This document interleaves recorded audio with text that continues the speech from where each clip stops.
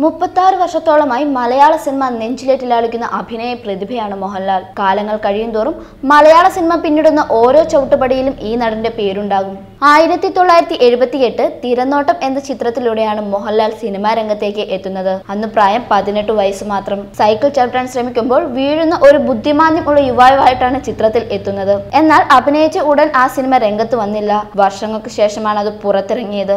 പിന്നീട് 2 വർഷം സിനിമാ രംഗത്ത് നിന്ന് വിട്ടുനിന്ന് കോളേജ് വിദ്യാഭ്യാസം പൂർത്തിയാക്കി. 1980 നവോദയ ഫിലിംസിന്റെ ബാനറിൽ പുതുമുഖങ്ങളെ കഥാപാത്രമാക്കി ഒരു സിനിമ പിടിച്ചു. പുതുമുഖ സംവിധായകൻ ഫാസിലായിരുന്നു സംവിധാനം. സിനിമയിലേക്കുള്ള കാസ്റ്റിംഗ് കോൾ കണ്ട മോഹൻലാലിന്റെ സുഹൃത്തുക്കൾ ഫോട്ടോ അയക്കാൻ പറയുകയുണ്ടായി. എന്നാൽ മോഹൻലാൽ തീരെ താല്പര്യം കാണിച്ചില്ല. അന്ന് സിനിമയിൽ അഭിനയിക്കണമെന്ന മോഹം തനിക്കില്ലായിരുന്നു എന്ന് മോഹൻലാൽ പിന്നീട് പറഞ്ഞിരുന്നു. പിന്നീട് സുഹൃത്തുക്കൾ മോഹൻലാലിന്റെ ഫോട്ടോ എടുക്കുകയും അവർ തന്നെ അപേക്ഷ അയക്കുകയും ചെയ്തു. എന്നാൽ തനിക്ക് അവസരം ലഭിക്കില്ല എന്നുറപ്പിച്ച മോഹൻലാലിനെ തേടി ഫാസിലെത്തി. മലയാളത്തിൽ അന്നേ വരെ ആരും കാണാത്ത ചിരിക്കുന്ന വില്ലൻ, അതായിരുന്നു മോഹൻലാൽ. ചിത്രത്തിൽ ശങ്കറിന്റെ വില്ലനായി മോഹൻലാൽ എത്തി. പൂർണ്ണമായും പുതുമുഖങ്ങളെ വെച്ചിറക്കിയ ചിത്രം തിയേറ്റർ എത്തിയത് ആരവങ്ങളോ ആഘോഷങ്ങളോ ഇല്ലാതെയാണ്. എന്നാൽ നവോദയ എന്ന ബാനറിൽ പ്രതീക്ഷയർപ്പിച്ച് പ്രേക്ഷകർ സിനിമ കാണാനെത്തി. എത്തിയവർക്ക് നിരാശ നൽകിയില്ല. മഞ്ഞിൽ വിരിഞ്ഞ പൂക്കൾ ജനഹൃദയങ്ങൾ ഏറ്റെടുത്തു. ശങ്കറിനൊപ്പം തന്നെ നിരഞ്ജൻ എന്ന വില്ലനും എല്ലാവരെയും ഏറ്റെടുത്തു. നായകനേക്കാൾ ആരാധന മോഹൻലാലിന്റെ വില്ലൻ കഥാപാത്രത്തിന് ലഭിച്ചു. പിന്നീട് മോഹൻലാലിന് ലഭിച്ച വേഷങ്ങൾ എല്ലാം വില്ലനായിട്ടായിരുന്നു. എന്തിനോ പൂക്കുന്ന പൂക്കൾ, കാളിയമർദ്ദനം, ഉയരങ്ങളിൽ തുടങ്ങിയ ചിത്രങ്ങൾ വില്ലൻ കഥാപാത്രങ്ങളാൽ നിറഞ്ഞു നിന്നു. എന്നാൽ എന്റെ മോഹങ്ങൾ പൂവണിഞ്ഞു, എന്റെ മാമാട്ടിക്കുട്ടിയമ്മയ്ക്ക്, ആട്ടക്കലാശം, കളിയിൽ അല്പം കാര്യം, എങ്ങനെ നീ മറക്കും എന്നീ ചിത്രത്തിലെ ക്യാരക്ടർ റോളുകളാണ് മോഹൻലാലിനെ വില്ലൻ കഥാപാത്രത്തിൽ നിന്നും മാറ്റിയത്.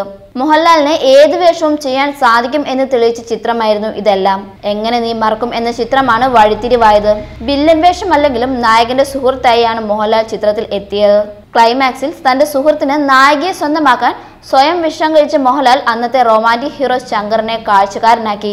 എല്ലാവരുടെയും മനസ്സിൽ ഇടം നേടി. അങ്ങനെ നായകനേക്കാൾ കൂടുതൽ കയ്യടി നേടിയ സഹനടനായി മാറി. മോഹൻലാലിന്റെ കരിയറിൽ മാറ്റിവെക്കപ്പെടാനാവാത്ത ഒന്നാണ് സത്യൻ അന്തിക്കാടിന്റെ അപ്പുണ്ണി എന്ന ചിത്രം. അത്രയും നാൾ ചെയ്തു വന്ന വേഷങ്ങളിൽ നിന്നും തീർത്തും വ്യത്യസ്തം നിറഞ്ഞതായിരുന്നു അതിലെ കഥാപാത്രങ്ങൾ.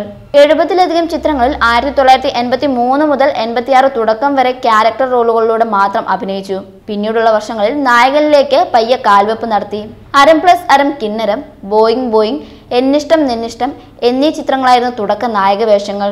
പ്രിയദർശൻ, സത്യൻ അന്തിക്കാട്, പത്മരാജൻ എന്നിവരുടെ സിനിമകളിലൂടെ തന്റെ പ്രശസ്തി ഉയർത്തി.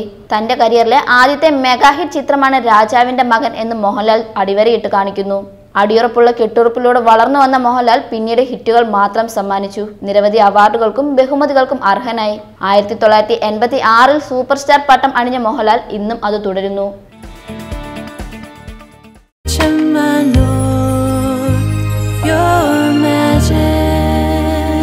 Trusted tradition of 155 years. Chemanur International Jewelers.